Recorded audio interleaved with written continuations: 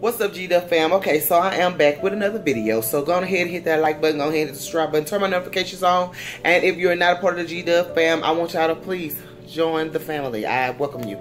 Also, if you're not subscribed to my Walking in Promise vlogs, my second channel, my vlogging channel, please go and subscribe. Okay, you guys, as you can see by the title, this is going to be a very serious video. It's a very complicated subject, but a very popular one.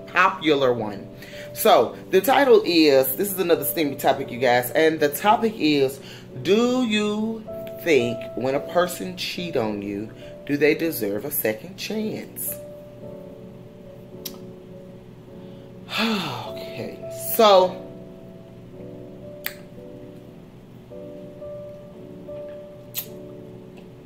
it's very tricky, you guys, because my thing is this.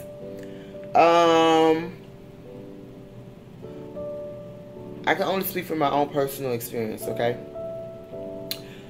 When I was in a 19-year marriage, I was cheated on repeatedly, okay? Now, some people might say, why would you stay in that marriage? Why you just didn't leave? Why you just didn't leave? Well, I did leave. I left, but I didn't divorce him. We wasn't living in the same house, okay? I did leave. But at the same time, when I said I wanted to marry him, when we married each other, it was an actual loyalty came with that.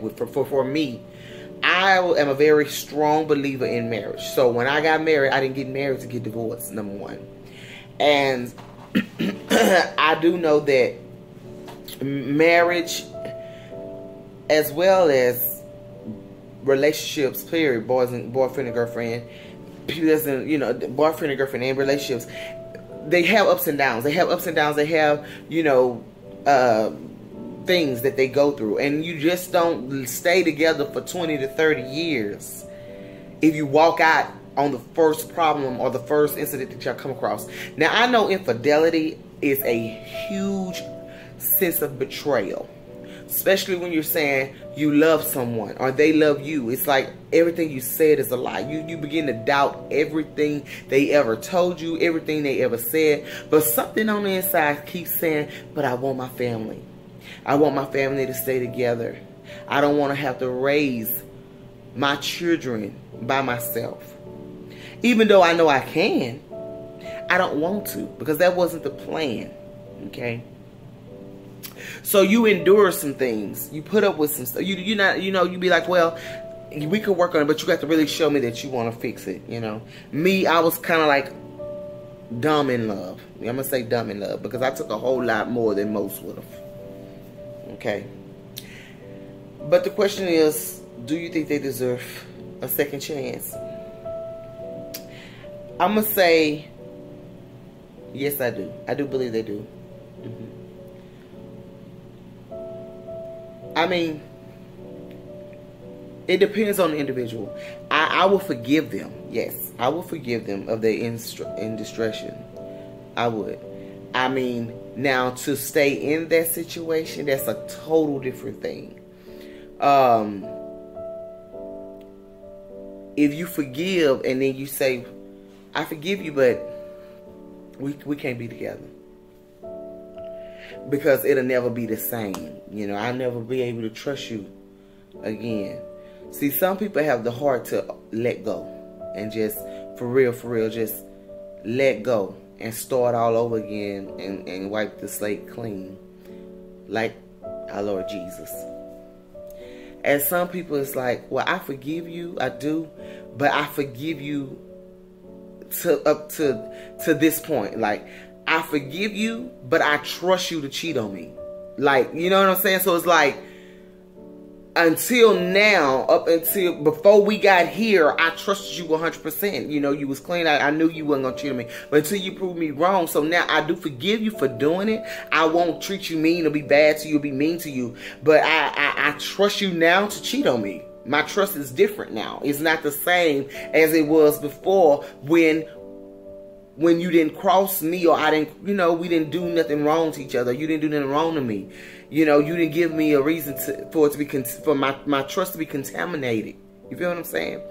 So, I honestly believe that it depends. It really depends on the situation. It depends on the person. It depends. With me, I forgave over and over and over, but it was hard for me to trust. But because I loved him as much as I did, I was willing to pretend it never happened. You know, like, well, no, I take that back. I was willing to say we can work on it. Like, we can work on it. And me, I'm different. I was a different type of person. You burned my trust, so now I need you to rebuild it. And how you rebuild it is not giving me any reason or any error, any room to even think that you're doing anything that you weren't supposed to do. You know, you leave the house, I expect you to let me know you're leaving the house. I expect you to text me and tell me, baby, I'm going here and I'm with the guys, whatever. You know, that check-in kind of thing. You know, like, because you don't want to say, I'm going to the pool hall with my homeboys, and then a homegirl come and knock on your door and say, oh, I seen Ricky at Tina and them house, or at Bobby house. But that ain't what he told me. He told me he was going, you know, such place. So, you know, it's like, just to keep the devil out of it. I mean, it's a whole lot to go along with this, you guys. I can't even explain it, because it is an individual situation. Now, I do want to say this. That was when I wasn't saved. Now, before I gave my life to Christ. Now, I do believe in forgiveness. I do believe in second chances, because I think about it. I'm human. They're human. And if you made a mistake, the question is, would you want them to forgive you? And would you want them to give you a second chance? Like, we mess up on a daily basis when it comes down to God. And if God holded us to everything that we done, there's no way we'll be able to make it into heaven if he holded whatever we done against us. So my thing is, if you want God to show mercy on you and forgive you and start you over with a clean slate like it never happened, then we should be willing to do the same for the next person. That's all I'm saying. We should be willing to do the same.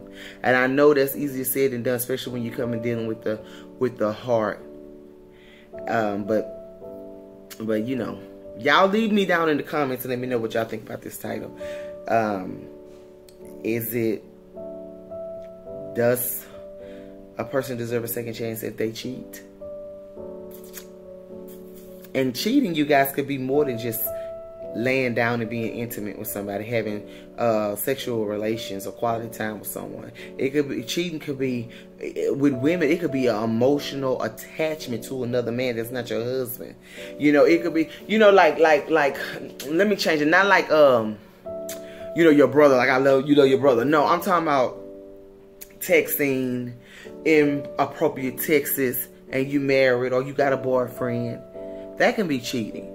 I mean, you got to think about, and it's vice versa with the men. So you got to think about, how would you feel if you found out that the person you was with, or somebody that you was dealing with, even if you ain't in a relationship right now, but if you was in a relationship, put yourself in that place. How would you feel if you found out that the person that you was with was doing the same thing? Would you like it or would you not like it? That's how you know if it's right or wrong or not. That's how you know if it's something that you would do. And never do something that you wouldn't want nobody else to do. And that goes vice versa. That's for warriors and warriors out there.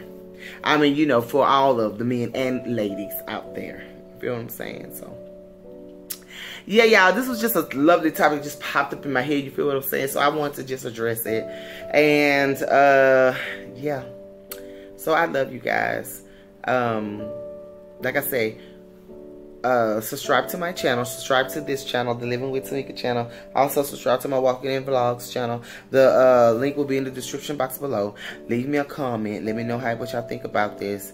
And to all my golden warriors out there, I salute you. May you continue to walk in promise to go for your life. And I'll see y'all later.